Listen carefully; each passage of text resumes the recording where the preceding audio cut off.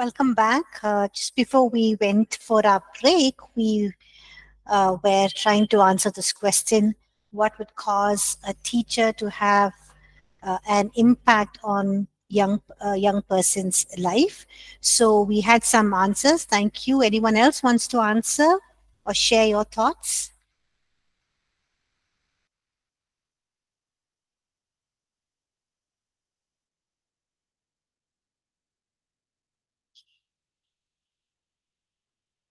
Okay, if not, I'll just present four probable things that a teacher can have impact on a young person's life.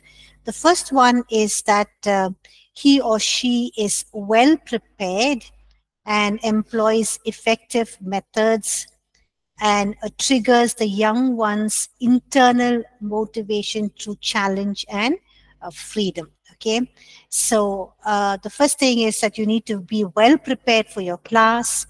You also use effective methods, which means the methods that you're using in your lesson plan or your teaching is not just creative, but it's catering to the learning styles and to the 8 intelligences.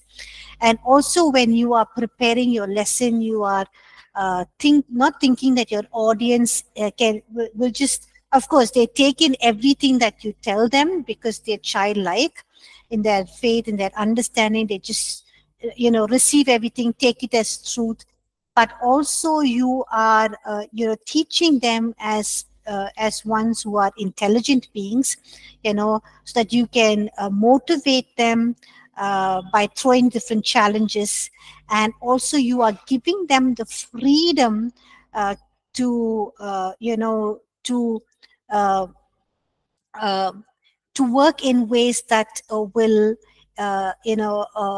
help cater to their felt needs or to their challenges that they are facing.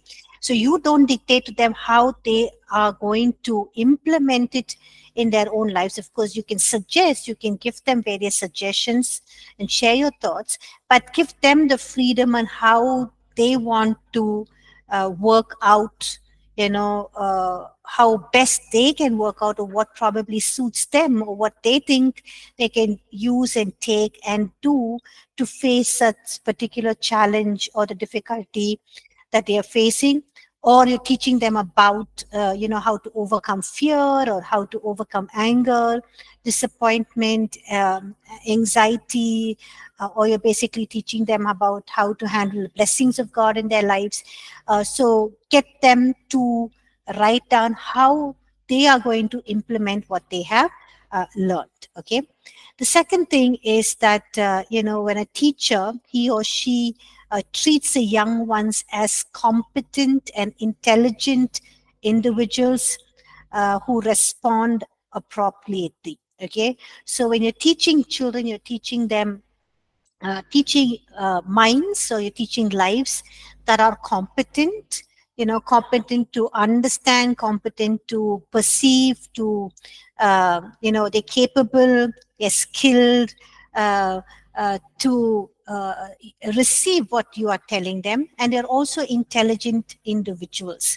Not that, hey, they are dumb, you can just tell them whatever you want, or they don't know anything, so I can just throw anything at them and they will just take it. No, but you need to treat them as competent and intelligent individuals. When you think about them in that mindset, then you prepare better, you're well equipped, you are more prepared for your class rather than taking it very lightly.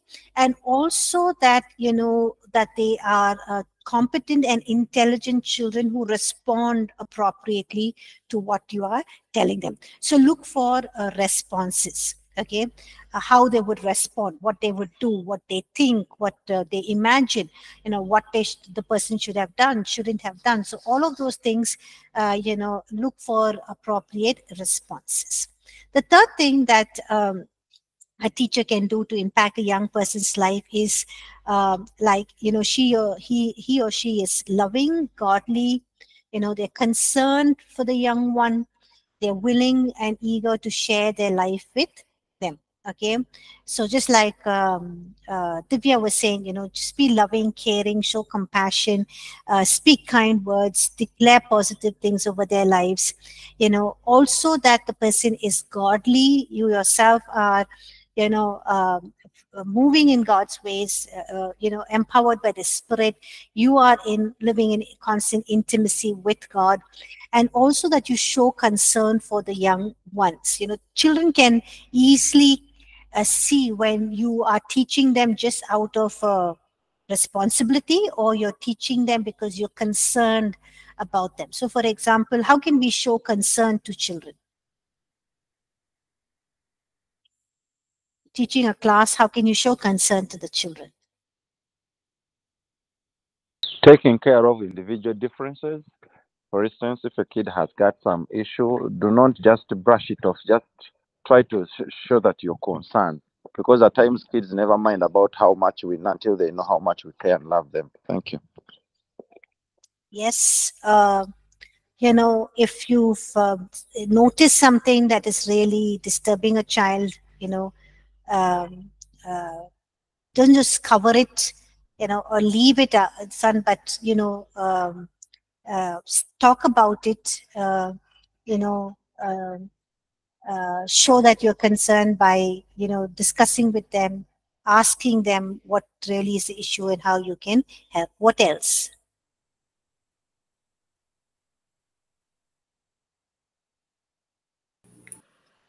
Having the passion for what your purpose in teaching them is. Like, if at all we are teaching a biblical concept, if we teach them just for the sake of finishing that, then it may not impact them. But teach them so that with the desire that they would understand, and they can be they will be able to apply it in their lives. So having that passion is important, I think. Yes, when the teachers take the necessary steps to do all the object lessons, skit and the story and the PowerPoint and game and all of those things, they would see your interest in teaching them, in inculcating those godly values, the hard work that you're doing, the steps that you are taking. Okay, anything else?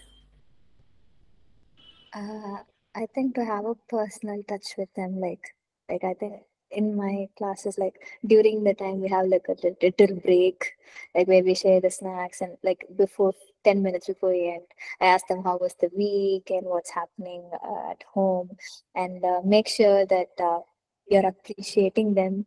For what they have achieved through the week, if they got any good marks, and also if they are going through anything, that's how like if you spend most of the time teaching and you don't have a personal touch, I don't think that's why we are there. Like I think we should have that. And the childrens are very open. Sometimes we see them sharing. We may think they might not share, but they are very open and they say, "This is what happening. This is what I'm going through," and all this. And those kind of personal touch, we should try to build that bond and make sure that we are not they feel that safe with us. They feel that we are not judging, but we are always there to help. And also sharing our life stories might help, like when we were in that age, what there and how that helped us might also create a show them that we are really concerned about their life. Yes, thank you, Jafina. I think, not just speaking down at them, but speaking at their level at times, For example, saying that, hey, when I was in school, I did this, you know. Maybe you cheated in a test, you used a bad word, you fought with somebody, or you failed, or, you didn't do well, and how, why, what happened, how you went through that whole process, how God helped you, actually get children to say, hey, there is someone here who is not teaching down on us or telling us what we should do and not do, and does not understand us, but has been in has gone through what we're going through, understands us, and so maybe I can open up, I can share. Okay, so that is also showing concern. Concern is also, basically praying for them. When you pray for them, God actually reveals things about them that He wants to be addressed, that they're going through. And then when you just quietly call them and say, I've been praying for you, and God is just kind of stirred my heart towards you for this reason, for this area. Is there anything that I can pray or help you? And they will be shocked and amazed, because God is basically interested in that area of their life, their struggles, their challenges, they know. So yeah, that shows that you are really concerned.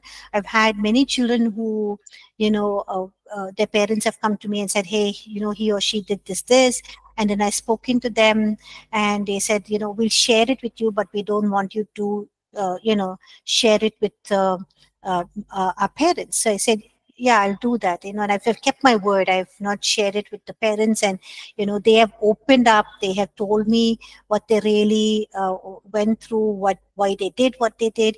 Now those children have all grown up. They're in adult church. They're all part of various volunteer teams. Still have a good relationship with them. It's because they have seen that you're genuinely concerned about them. It's not that you want to punish them or condemn them, but you're genuinely interested in helping them to overcome those challenges and their difficulties, and you really care. Okay. Also, eager to share their life with them. Share your life, what you have gone through. And that will be a great learning experience for them.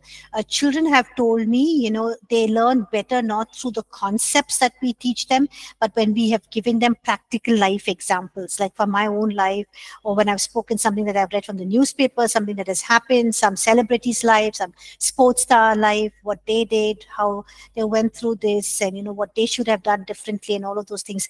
Those things really impact their lives. Divya says, remembering their birthdays and wishing them. Yes. Also, if they look very sad, disappointed in class, you can ask them later on, pray with them. If they don't come a week to class, you don't see them, call up, find out. All that shows that you really care, and that they are part of the family, and they're not just your teacher who you meet every Sunday. Okay. The next one is, the fourth one is, he or she is interested in not just teaching biblical truths, but also concerned with the overall development of the children. Okay. So you are not just teaching them the biblical truths like Divya was saying, but you're basically concerned of their overall development, the holistic development of the child. Okay. So when a teacher uses excellent teaching methods combined with a deep, genuine concern for the young ones, the children will find it extremely difficult not to learn, or they'll find it extremely difficult not to connect with you. They'll find it extremely difficult not to enjoy your class. They'll basically enjoy your class, they will learn, and they will just be so much part of you. Okay. Any questions so far? Any questions?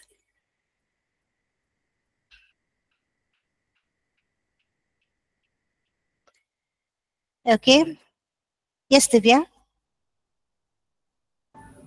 Thank you, ma'am. I was just thinking about how in these situations we can involve the parents also, right? Because when teachers have an impact, do you think it's important even for the parents to be involved, and or how that can be done? Yes, I think it's very important to keep the parent involved, because basically when you want to have a holistic development, you can't just have it in isolation with the child, because a child is spending most of their time in school and at home, and the parents know what's happening in school, they know what is happening at home. So that's why when I was doing the the biblical mandate for children's ministry.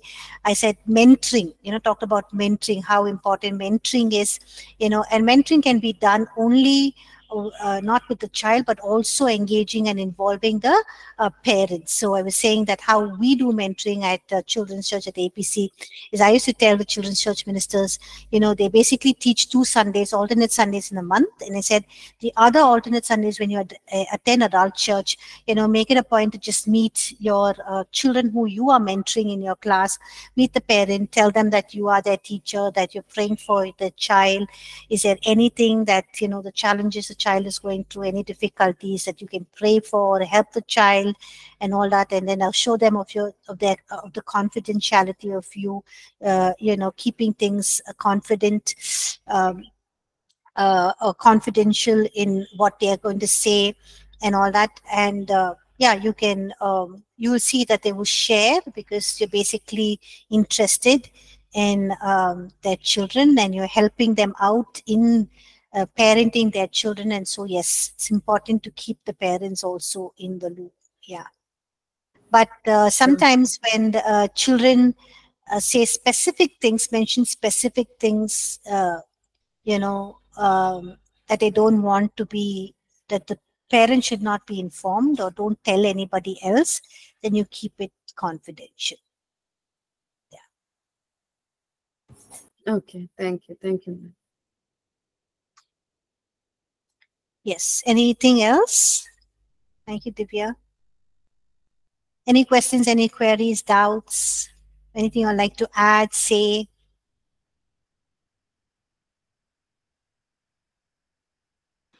I would like to ask a question. So when we reach out to the villages, then maybe everywhere it happens, but like when the parents are being little strict or abusive or or anger, or I mean, if the child is suffering silently, like how do you help them to develop in that area? Like, do you go and speak with the parents, you counsel them, or I'm just imagining because I've seen my classmates when I was at school, like many they didn't have a very good like parents. They were very I mean how they beat and for the marks and all those things, and there were girls were being treated differently sometimes, and boys were treated differently. They don't like their parents and all this. So if a child comes and approach you in those issues, what are the steps you would tell them to do, or how do you actually handle it? Yes, very good question. Very important question as well. Anyone would like to share your thoughts on what Jeffina shared?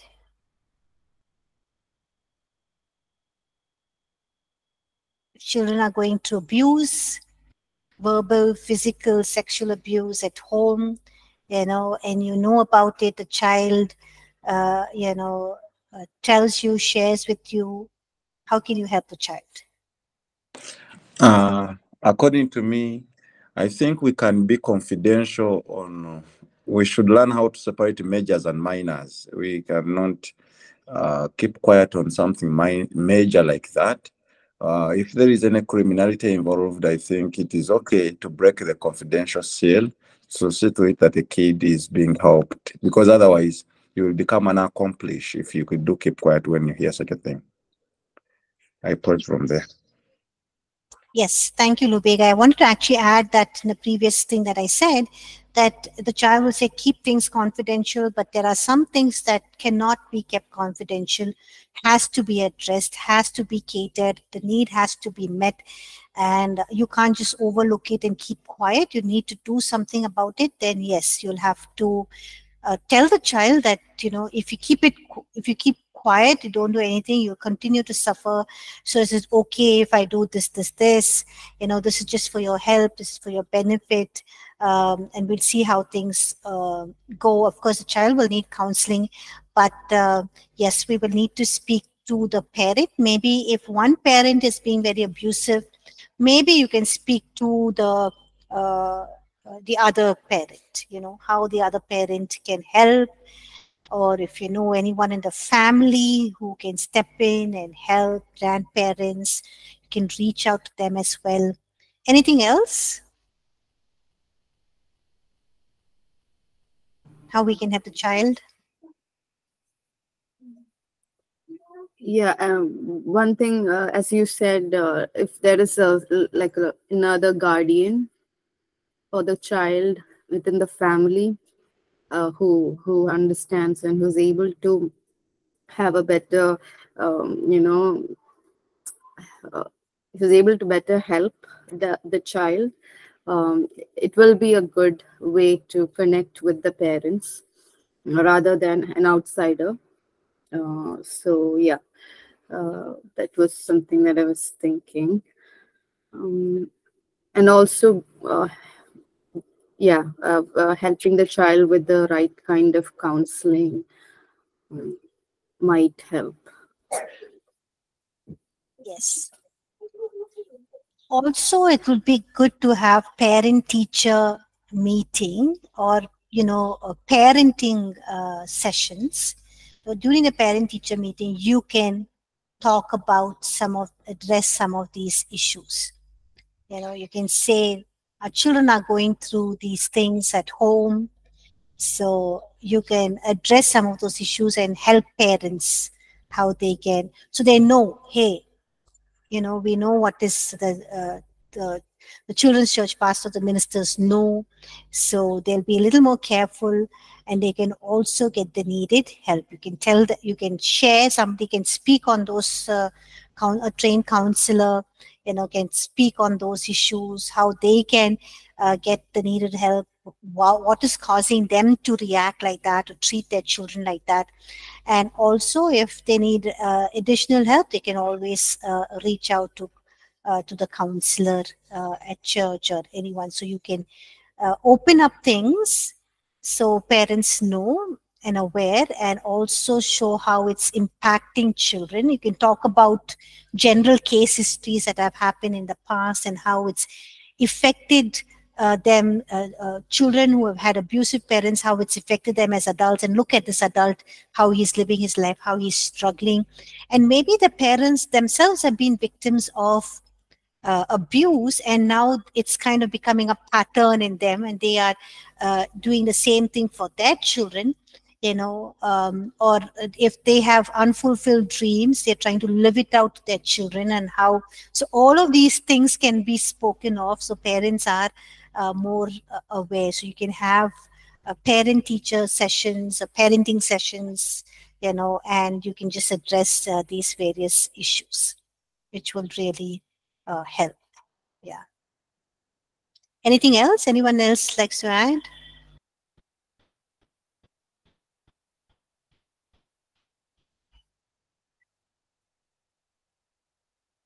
Also, if there are sometimes, when children are going through things like this, and they come and tell you and say, hey, my child is, or you're having a problem, this child is a nice child. I had this issue with one of our children in children's church, a very nice child, a very sweet, loving child, but, beating up another child. And he was basically beating up another child who was a special child. They were good friends, both of them. They sit together. He's very caring of her, very loving, and all of those things. But, I think when he gets angry about something, he just beats her up, and she's not told me as or the teacher. She goes back and tells the mother. So the mother's come, and it happened twice, so there's a mother's come and told me. So then I had to address that with the child, and because he was a very small child, I also had to address it with the parents, and the parents were very upset, and immediately the parent just hit the child in front of me, So then I also know how the parent reacts, how the parent is treating his wife at home. So I says, and the parent came back after a few months and told me the child is doing the same thing in school. There has been reports where he's beating up other children. So then I said, see, a child can, and I know the whole history because I saw that the father immediately slap him in front of me. The mother was very, very upset. I also know that when he gets angry, the father beats up the mother, and the child is seeing that. So I had to address it with the parents, but I didn't know, I can't say it directly because I know for a fact and I know it's true and I've heard, but how do I address it? So I just had to tell the father, see, the child is doing it because the child is learning from somewhere. He's either watching, I started with either watching movies where there is a lot of violence, or he's playing games where there's a lot of violence.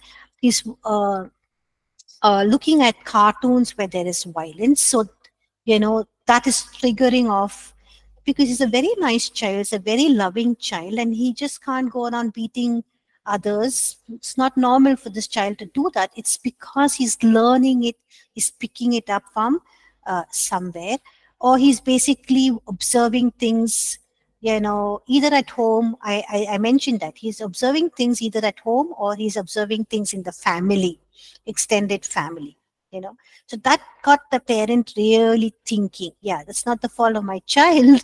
It's something that has to do with us because I'm behaving that way. So, so sometimes you need to say things, you need the wisdom of God, to say it in a very, but yeah, call a spade a spade. Have to point out the things and say things. Yes, you have to do it sometimes. Yes. Any other? Yeah, I would just like to ask a few questions. So I think once uh, when I went to the interior parts of Mathura, and I met child laborers over there, and I'm just asking, like, how do you think what we should do when we get when we meet children like that? And I think their life and their lifestyle is so very different from what we think the other children's they go through, and some they work and they go to school, and some they don't go to school. And how, as ministers of God, like what we can do for them, and how we can, what are the teachings we should give them. I'm just wondering about all this, because the environment changes. Like, it's not more like they are in school, they are in workplaces, they are sometimes they're abused, or sometimes uh, they work too much, don't get wages, and all this. And also about, what if you come to know as a child is suicidal? How do you handle that case? Yeah, just some case studies. Yes, thank you, Jeffina. Jeffina works with more of the rural kids, and so I think she engages with these kind of kids. So, any thoughts on how you can help children who are child laborers? How to, what to teach them, what to narrative stories, how to minister to them.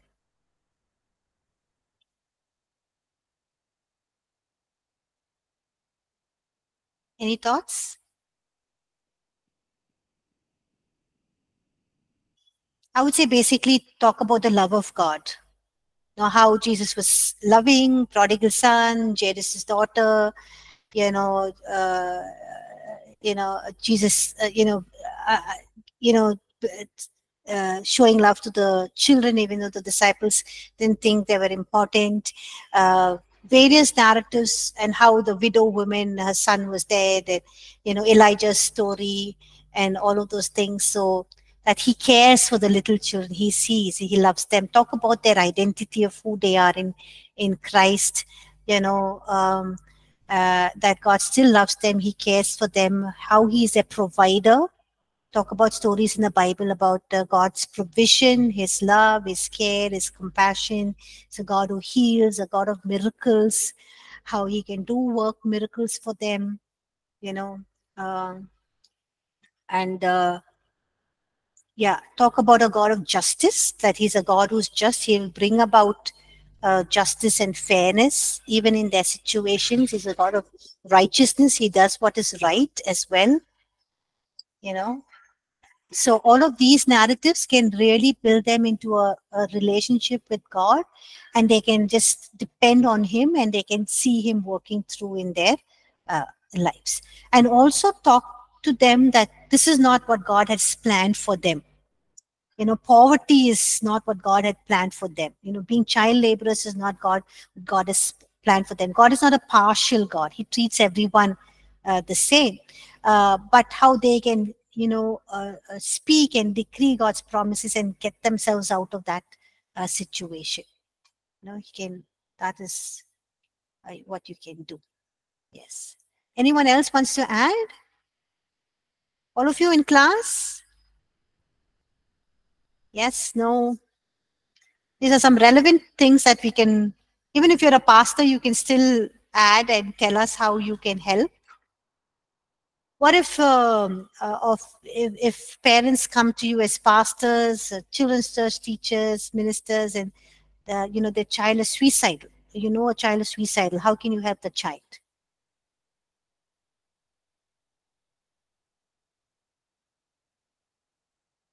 Still, it can be like counseling, but there is no formula which is concrete. But I think we can show them that through counseling and guidance and reading for them some lines in the Bible to show them that the life they have is not theirs, it is for God, and God gave them for a purpose. So to show them that they should live and they should do nothing about their life. Ahovo, we would find the reasons why they think that they are, why they want to be suicidal, and we try to find a solution for that. Yes, thank you, Lubega. Yes, they need counseling. They need, help in topics that you can teach them. Is about God has a calling and a purpose for them. God has a plan. He's created them for a specific purpose. He has plans to prosper them, not to harm them. It has a good future for them. So all of these can be something that you can teach them on. And also, yes, you can bind the spirits that are working against them, tormenting, oppressive, depressive spirits that are tormenting their minds. Also, you can talk about, just declare that they have the mind of Christ, speak declarations, give them decrees and declarations that they can speak over their lives. And when they feel suicidal, they can, just call you, or they can just come. Give them some support adults. Some adult they can support, they can receive support from who is there, who can watch over them, someone they are accountable to, which will really help. Yeah. Thank you, Lubega. Okay, we'll move on. Okay. Thank you, Jeffina, for your good questions. Got us thinking. Yes. So I began the class by saying, that calling of a teacher is a divine call. Okay, those who minister in children's church or Sunday school, it's an important call, and they have an important role. According to Ephesians chapter 4, verses 11 and 12. Okay. Look at what Ephesians chapter 4, verses 11 and 12 says. Can somebody read that, please?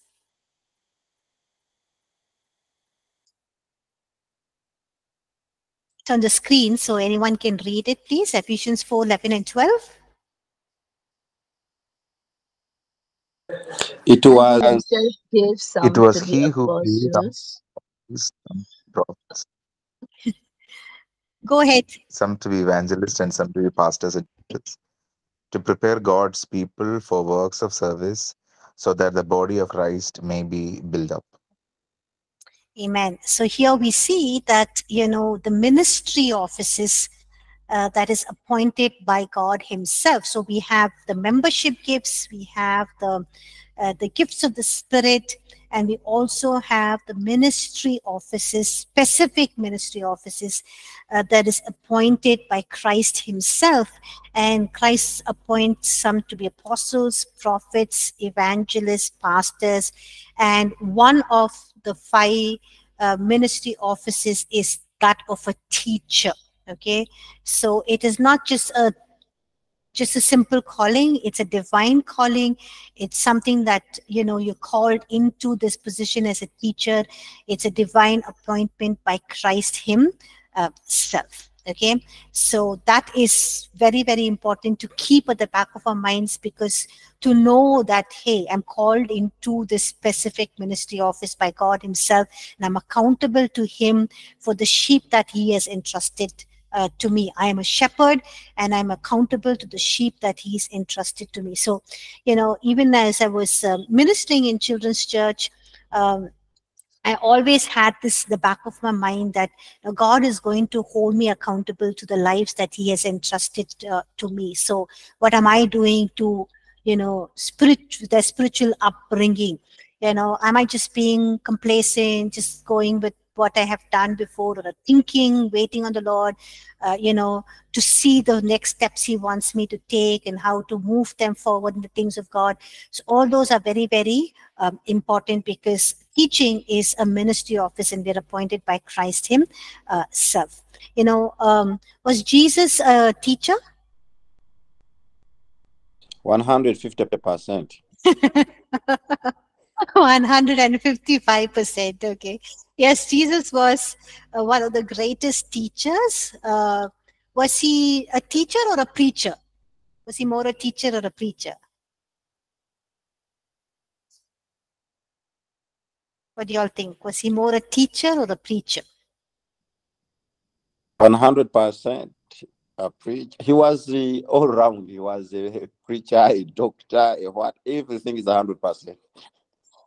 Okay, he was a preacher and a teacher, yes, but most of the time, which role did he?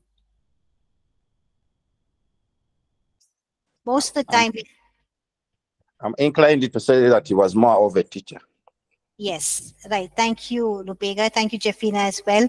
Yes, most of the time he was more inclined towards teaching. He was more a teacher, and he magnified the work of a teacher. He was both a preacher and a teacher, but he was referred to as a teacher more than a preacher. Okay, Divya says he was a professor and a coach. Okay, thank you. What is the task of we look at what is the task of a teacher and a preacher. But before we look at the task of a teacher, what is the task of a preacher? What is the task of a preacher? Anyone? What is the job assignment of a preacher? The answer is in 2 Timothy chapter 4, verse 2. The answer is in 2 Timothy chapter 4, verse 2. What is the task of a preacher? So all of you quickly look up 2 Timothy chapter 4, verse 2 and let me know what's the answer.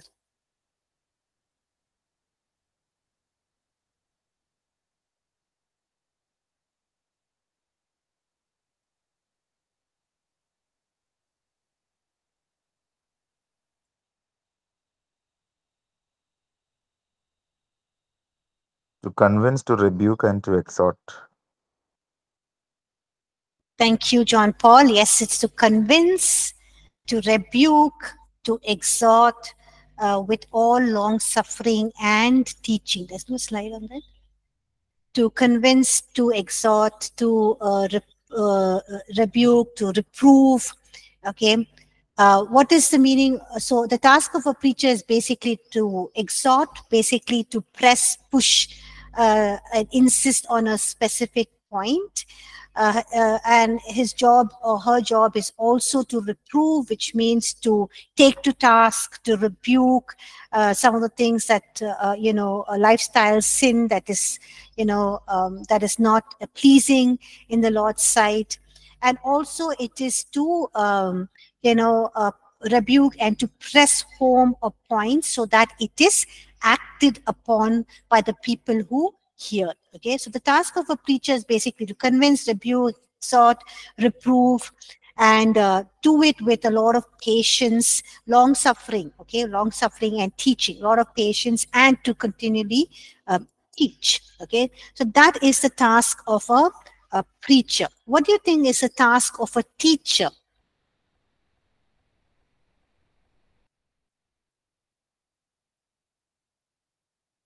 What do you think is the task of a teacher? The task of a teacher is to inculcate knowledge, values, skills, and attitudes from one side to the other. Okay, thank you, Lubega. Anyone else?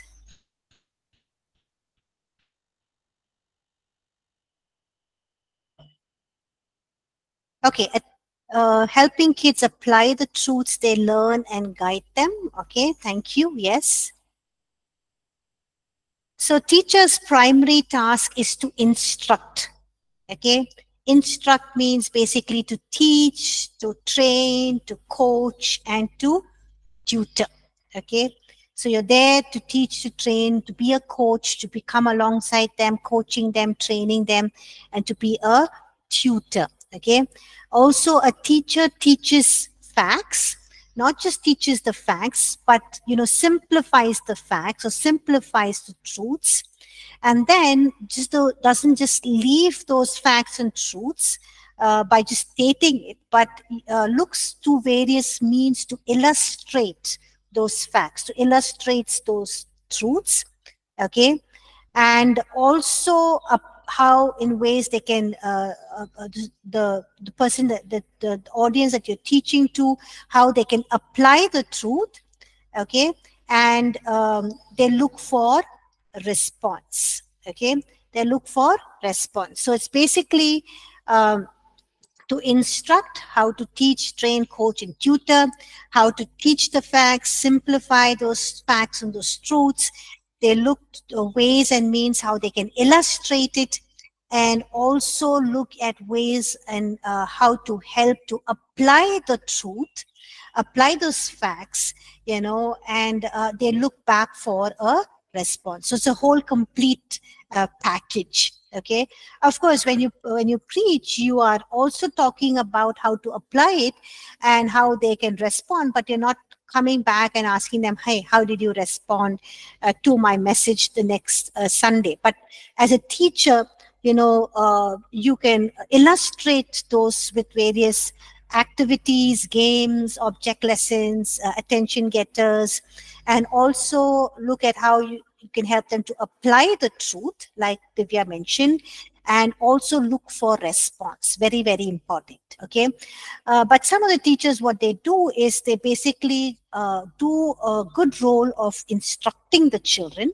They also may come to a good role of where they can simplify the truth, teach the truth, but what they fail to do most often is how they can illustrate those truths, those concepts, how they can help the audience to apply the truth, and also they fail to look at the response, how the children have applied. They don't come back next week and do a recap and say, how did you act on what we had studied last week or what we learned. Yes, Lyndon?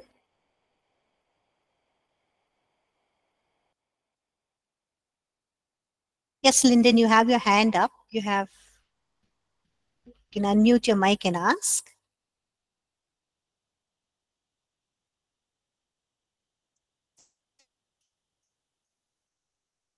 Okay.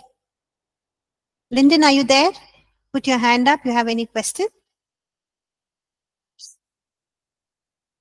Okay, we'll move on. Okay. So that is the basic, task of a teacher. So we look at the task of a preacher and a teacher, and we see Jesus being more of a teacher because he basically teaches, trains, coaches. Then he's talking about the facts, the truths. He simplifies the facts and truths. He also illustrates. It says, look at the bird of the air, the lily of the field, the mountain, and all of those examples. The sower went to sow a seed. He talks about parables.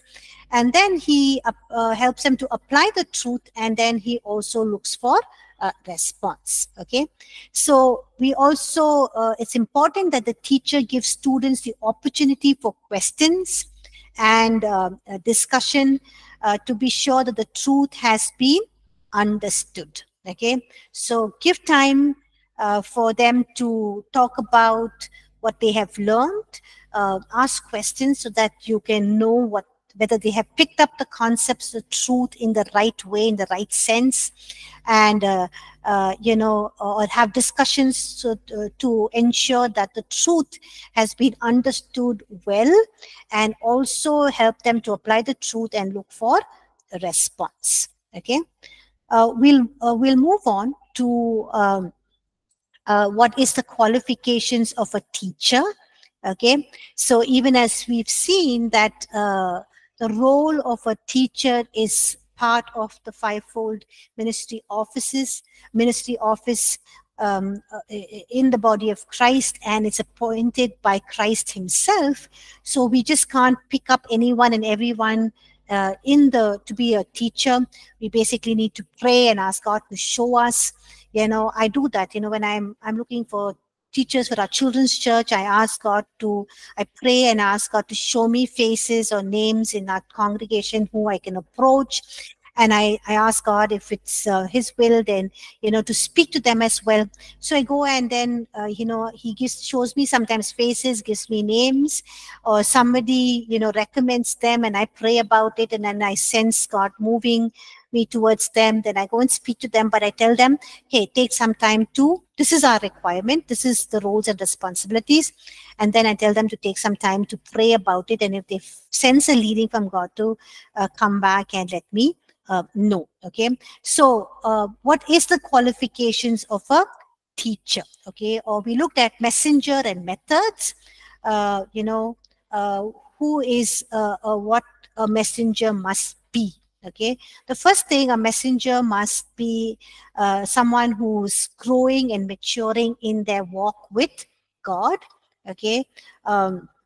So, even as you are a teacher, you need to grow and mature in your walk with God, grow in your understanding of God's word, grow stronger in your prayer life, be mature and deeper, get mature and deeper into the things of God. Because if you are not growing in your understanding of God or your revelation of God, if you're very stagnant, you know what happens to stagnant pools? They just breed all kind of insects, and it's dirty water, and it's not good for health, and we don't have anything new to share with the kids. So it's important that we grow and mature in our walk with God. So if one has to teach, then they must be faithful students of the word. Okay.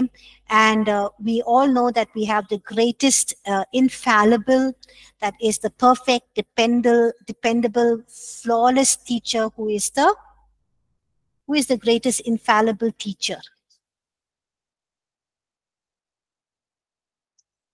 Jesus. Okay. The Holy Spirit. And he is the one who teaches us and help us to understand the truths in God's word, and how we can communicate this to the children. Yes, the Holy Spirit. Okay. So we need to spend time, and like 2 Timothy chapter 2 verse 15, Paul is writing to Timothy, and he's saying, hey Timothy, study to show yourself approved unto God, rightly dividing the word of truth. So he's saying, you have to preach and teach only the word of God, only the doctrines of the word of God. But even as you do it, take time to study. Take time to study so that you can show yourself as one approved unto God, who's rightly dividing the word of truth. Okay. We'll stop here. We'll look at the next 3 points next class. Next class may be the last class. In case I don't finish, I'll just take one more class in the month of March, but maybe next class, the last class. But anyone has any questions? Anyone has any questions? Okay, if there are no questions, then I'd like to schedule the first assessment. We're going to have 2 assessments for children's ministry. So lesson 1 and lesson 2, which is biblical mandate for children's ministry and developmental needs of children. So when can I post the assessment? Any possible date can you all give me, please?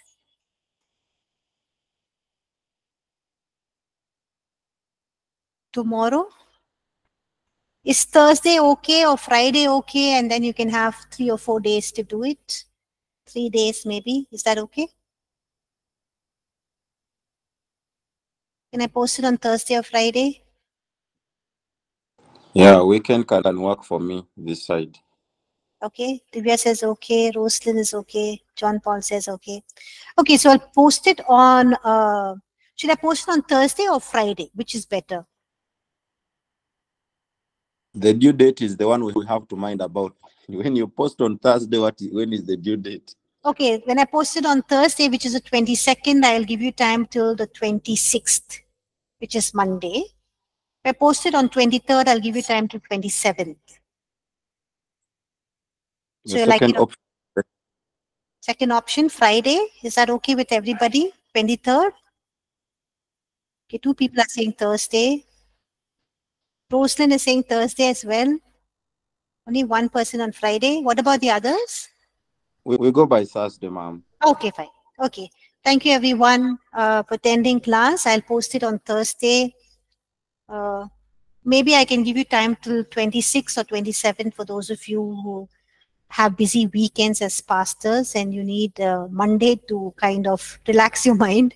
Can give you even Tuesday. That's not a problem. Okay. Thank you. Everyone have a blessed day.